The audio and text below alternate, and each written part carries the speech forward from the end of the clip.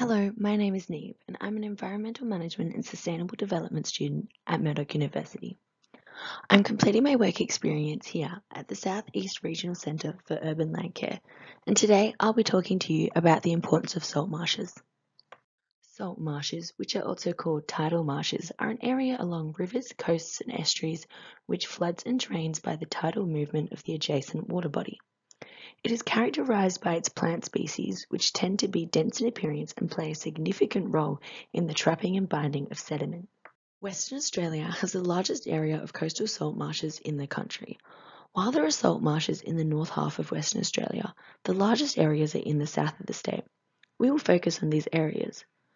Those in the Swan Coastal Plain biogeographic region, which includes Perth and surrounding areas, occur around the Swan, Peel-Harvey, Leschenault and Vasse-Wannerup estuaries. Here you can see the areas along the Swan River where salt marshes are located, including the ones located in the Canning River Regional Park, which are subjected to the tidal influences of the Canning River estuary. Also pictured are the salt marshes of the Mandurah area that are part of the Peel-Harvey estuary system. In Bunbury, the salt marshes are connected to the Leschenault Inlet, which is considered the best in the state for salt marshes and hosts a variety of salt marsh communities.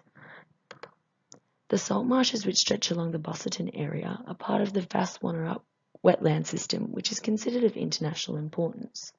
Augusta's salt marshes run along the estuaries between Augusta and Denmark. Mapping of salt marsh areas of the Swan Coastal Plain has been completed to some extent, but much of it is not readily available, is incomplete, not amalgamated, or standardized, which makes comparing data on occurrence and loss of salt marsh difficult. Salt marshes are blue carbon sinks. Carbon sinks are any area which stores more carbon than it releases. Blue carbon is carbon captured within ocean and coastal environments. Salt marshes are one such environment. The plants within this ecosystem are salt-tolerant species called halophytes. The plant takes in carbon dioxide during the process of photosynthesis. Some of it is turned into sugars that becomes the leaves, stems, and roots of the plants, while the rest is lost back to the atmosphere through respiration. The carbon stored within the plant is retained in the soil when the plant dies or loses leaves or other materials.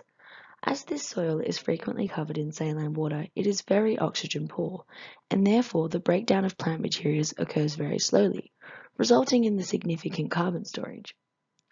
Other blue carbon examples are seagrass meadows and mangroves. Salt marshes are believed to be one of the Earth's most efficient carbon sinks and can store up to 55 times the carbon of tropical rainforests. They can also store their carbon in the soil for thousands of years if left undisturbed. In the past, many considered salt marshes to be wastelands, and this resulted in many of them being drained, reclaimed, and otherwise degraded, and as such, they are now listed as threatened ecological communities. We now know that salt marshes provide many important ecosystem services. As explained in the previous slide, salt marshes store carbon, and if these areas are not well maintained, it can result in large amounts of carbon being emitted into the atmosphere, which results in climate change. As seen in the graph, Western Australia has the third highest carbon storage. Salt marshes also help maintain water quality by acting as a filter for nutrients and contaminants and sediments, and they protect our coastlines and riverbanks from erosion by absorbing the wind and wave energy from storm surge and rising sea levels. Salt marshes can be home to a variety of animals, from the smaller macroinvertebrates feeding on the sediment and decomposing salt marsh material, which in turn provides food for the larger invertebrates and water birds. The vegetation that grows in salt marshes has adapted to the harsh conditions such as changing salinity and low levels of oxygen in the soil.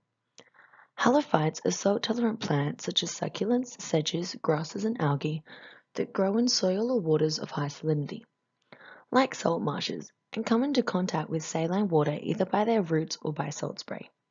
These plants are essential for the stability of the salt marsh and allow it to trap and bind sediments. A variety of threats impacts the health and success of salt marshes.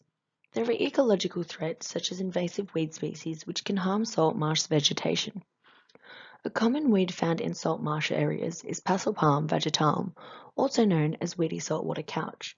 This species is known for its ability to form dense mats which affects the abundance and growth of salt marsh species and the structure, production and nutrient dynamics of salt marshes. There are an increasing amount of human-induced threats, one being the overloading of nutrients, a process also known as eutrophication, which has been linked to a reduction in carbon accumulation and salt marsh biomass. Urbanization and development in and around salt marsh areas for urban or industrial use can affect the natural tidal movements between the salt marsh and water systems. Other forms of degradation are unapproved tracks being made or people driving through salt marsh areas. An issue with vehicle tracks in these areas is that it creates small puddles, which results in breeding grounds for mosquitoes. This can lead to the chemical pest control, the negative effects of which affects the production of salt marshes and their ability to store carbon. As individuals, we can help prevent the loss of salt marshes, especially by watching how we may contribute to increased nutrient pollution. By avoiding the overuse of fertilizers, which can enter drains and water systems through runoff, as well as avoiding using detergents to wash your car. Not feeding birds items such as bread, and making sure you dispose of grass clippings, leaves, and dog poo correctly.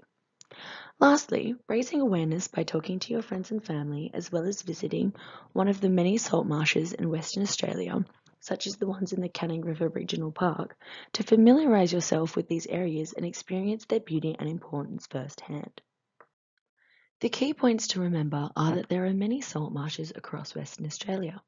Salt marshes are carbon sinks and help with climate mitigation. Salt marshes also help maintain water quality and the aquatic environments around them. They also play an important role in the local food web. There are a variety of ecological and human threats, but we can help protect and maintain these important areas. On behalf of Circle, thank you for watching, and if you would like any further information on any of the programs Circle has to offer, please visit the website, which will be linked down below.